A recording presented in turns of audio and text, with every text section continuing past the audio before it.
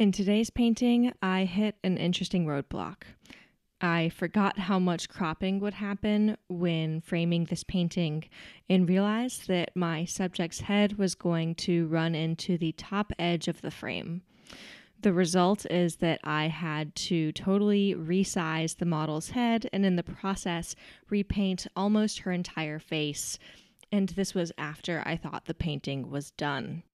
So while I was wading through this tedious repainting, I couldn't help but reflect on the disadvantages of traditional painting compared to what I used to be able to do when I worked almost 100% digitally.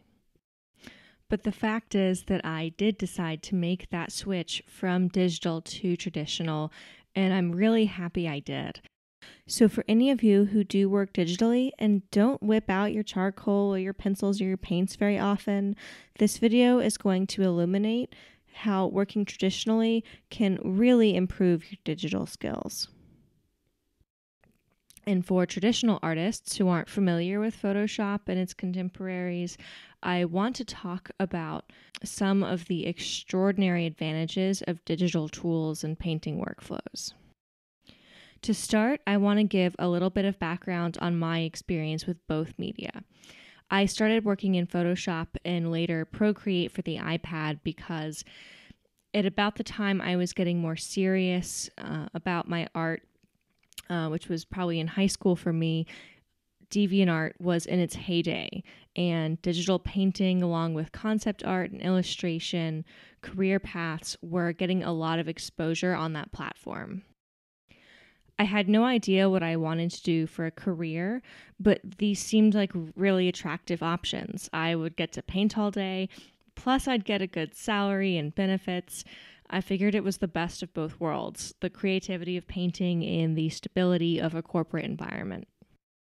So I began to learn Photoshop, and I kept using it and learning until pretty recently. For the record, I'm going to say Photoshop from here on out in the video probably, but there are a lot of new amazing programs coming out on the scene like Procreate or Clip Studio Paint. But for all intents and purposes, I'm going to group them all together for simplicity. So when I say Photoshop, just know that they're interchangeable for the purposes of this discussion. So diving right in, here are some of the most awesome reasons that you should give Photoshop or other digital painting programs a try and see if it might fit into your workflow. Number one is the low cost of materials after your initial investment. So no more restocking paint, canvases, brushes. It's just the cost of your computer or your tablet and then the cost of the program you're using. Number two is that it's portable. If you paint on a laptop or a tablet, packing up your entire digital painting setup fits only into a small portion of an already pretty small backpack. Meanwhile, packing up all my oil paints requires a full-size checked suitcase. Number three is lots of flexibility for experimenting. With software, you can always revert to a previous save if you realize you overworked a painting or just tried something out in your painting and it wasn't working. Number four is the ability to work in layers, which means you have the ability not just to adjust the most recent parts of a painting, but you can basically go back in time and even adjust the underpainting or the whole composition without having to erase details or color that you may have added on top. Number five is photo manipulation tools like perspective warping, adjustment tools, and Liquify make it very easy to drastically block in or change an image extremely quickly and easily. Finally, number six is undo. Ever accidentally make a horrible brushstroke in completely the wrong place that would ruin the painting? The magic of Photoshop can make it so that never happened. Every now and again, I catch a wet brush on the completely wrong part of an oil painting and really wish undo were an option. So Photoshop was awesome, but here was the catch. I wasn't really well suited to concept art or illustration at all. It took me a lot of years of trying to expand my skill sets to realize that concept artists aren't really there to be digital painters like the splash art you see in video games. They're there to generate visually interesting ideas. So you need to be the kind of person that dreams up costumes or weapons or cars or environments or creatures or monsters one after the other after the other. If you're a great concept artist, that's probably something you already spent all your time doing before you were ever hired. You liked dreaming up new things and things no one had ever seen before, things you couldn't literally 100% reference. And don't get me wrong, I drew all the time. It just wasn't stuff out of my imagination. I'd draw people or things or do studies of other drawings in my sketchbook. I was always looking at something in front of me, not something in my head. And yes, there are concept artists like Craig Mullins who are exceptionally brilliant painters and produce amazing painterly pieces totally digitally. But those probably aren't the pieces he was paid to make. The paintings you make for a game or a movie studio are there to be functional and fast, not something that shows off how painterly or artistic you can be. So I decided to explore illustration because the point of illustration was to actually make paintings for the sake of it. You weren't designing character sheets that would never leave the studio. You were making art that was meant to be seen fully. Sure, you were generally a freelancer rather than an employee of a studio, but you worked for big companies, so again, the career seemed more dependable. Except, yet again, this just wasn't the art I was well suited to make. There were a lot of illustrators who could make beautiful, loose, expressive paintings. My teacher, Greg Manchess, is one of those painters. But incredibly tight, over-explained painting is in much greater demand. And while illustrators use a ton of reference, there was still this element of imagination that didn't quite feel intuitive to me. For example, because illustration uses some imagination, I noticed that a lot of the time the lighting was much simpler than the richness you can get in fine art paintings, because in fine art you're observing and able to copy natural light in all of its complexity. I found that even the most talented artists, though, can't invent lighting that's more nuanced than what nature provides.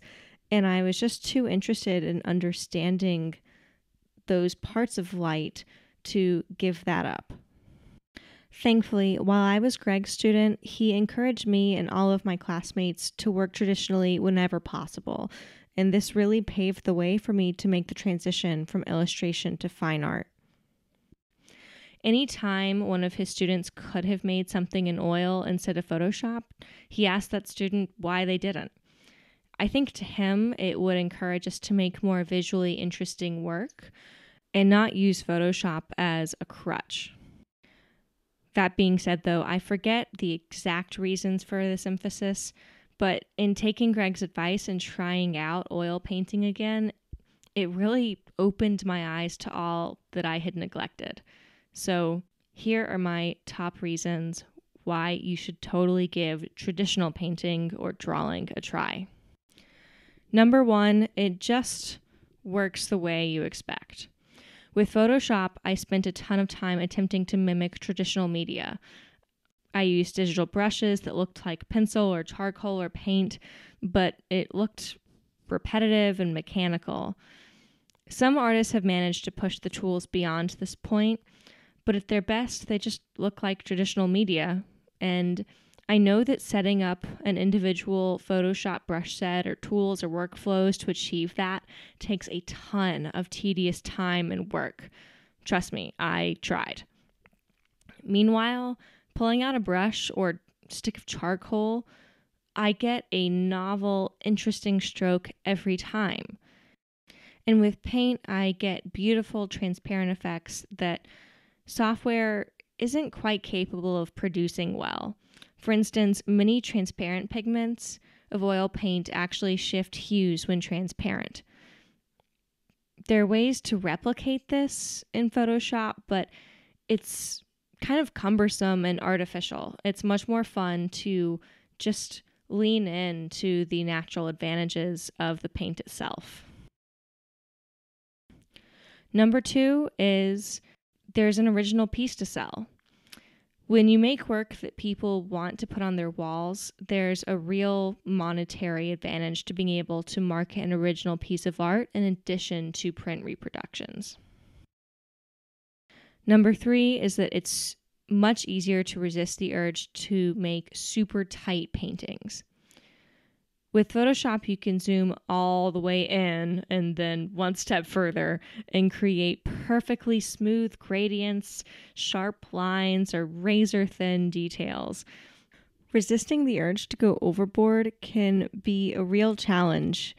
So if loose or energetic paintings are your goal, Photoshop can really get in your way. And number 4 is that you are forced to embrace and learn from a lot of challenges. No undo button means you learn to repaint things quickly and easily without getting super stressed out about it. Painting without a photo means you're able to roll with the light shifting or your model moving. Just like experienced painters can tell who is painted from life and who hasn't, I imagine the same is true for an artist who has worked traditionally versus one who hasn't. But here's the thing. If you're a fine artist, you probably don't need to be told to use traditional media, but you might learn a lot from being able to quickly and easily try out new compositions in Photoshop, or might enjoy a digital plein air painting if packing up all your painting supplies just isn't in the cards one day.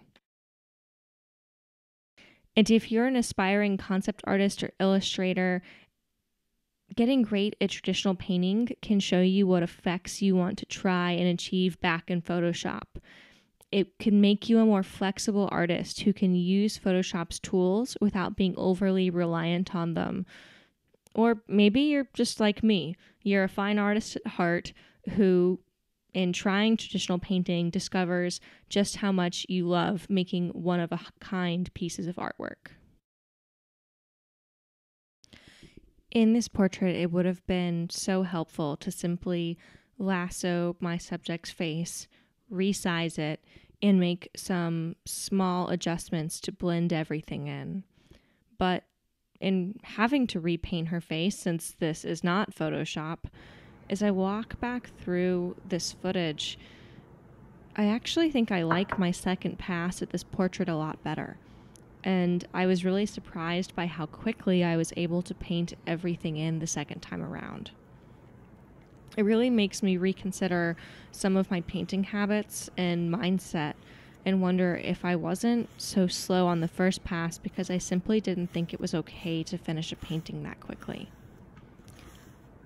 When I realized that the entire size of my composition was off, I really did panic at first and kind of lament or wish that I could go back to Photoshop somehow. But the truth is, it really wasn't as big of a deal as I thought it was, and I'm really grateful for all of the skills and just attitude toward painting that I've developed since making this change. I know this video just scratches the surface of what's possible in both digital art and traditional drawing and painting, so I want to hear from you. Do you have any big pros or cons to digital versus traditional that I missed? Or do you too switch from one medium to the other? Let me know in the comments because I want to hear from you. And in the meantime, go ahead and like this video, subscribe, and hit the notification bell so that other painters can find this video too.